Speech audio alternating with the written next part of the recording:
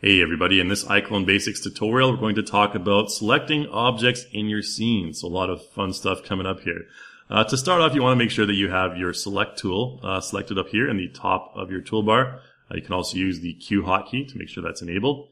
And if you want to select any object, it's pretty simple. Just left click on it. So I can left click on these spheres, on the character, on the camera, and you'll notice that the contents of the modify panel will change every time depending on what we click on. Okay, so pretty straightforward.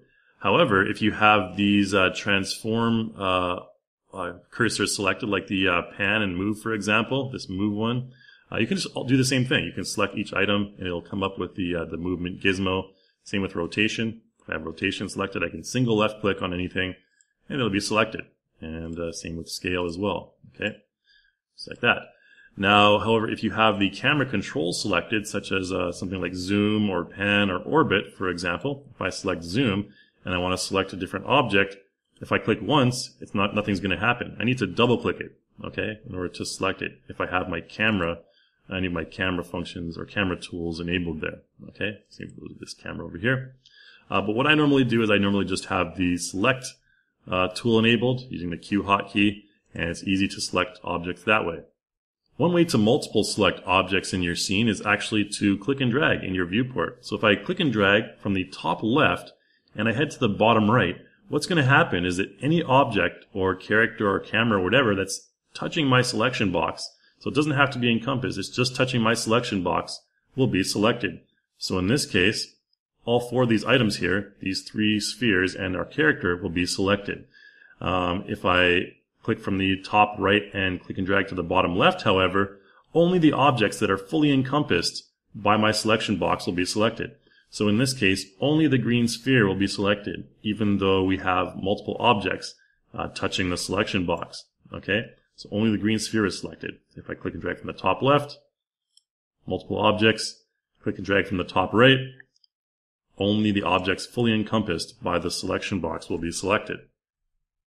Okay, if you want to select multiple objects at the same time, you can hold down the control key and click in your viewport. Okay, I can select all the items just like this, and to deselect them, hold the control key and deselect, select whatever you want, however many things you want to be selected in your scene. Pretty simple. Okay, let's take a look now at the scene manager.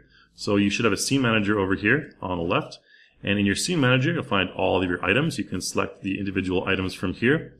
And the scene manager is also where you can lock items. Okay, you can see beside every prop or character, there's a lock function. Okay, you can lock this. So, for example, if I'm happy with the position and everything of my green ball, I can just click lock on that.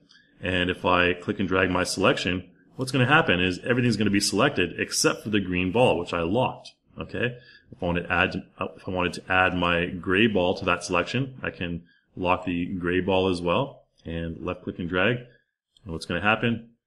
This gray ball in the back is not selected, and our green sphere is not selected. Now you can lock and unlock multiple items at the same time as well. So say, for example, I wanted to unlock both my gray ball in the background there and my green ball simultaneously. Well, I can hold control and click on both of them, and then just click the lock button, and it's going to unlock both of them. Okay, so you can multiple lock and multiple unlock items in your screen. Now, if your items are locked, the only way to select them will be in the scene manager. Okay, so if I have my green ball selected, I can't click it in my viewport. However, I can select it from my scene manager over here. Okay, if I wanted to modify any of the attributes.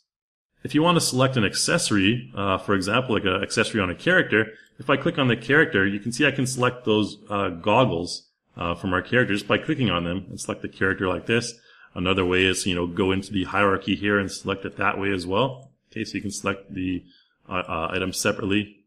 The accessories will always be under the hierarchy of the character. And for example, in this reflective wall, we have a couple of weird boxes that are part of that as well.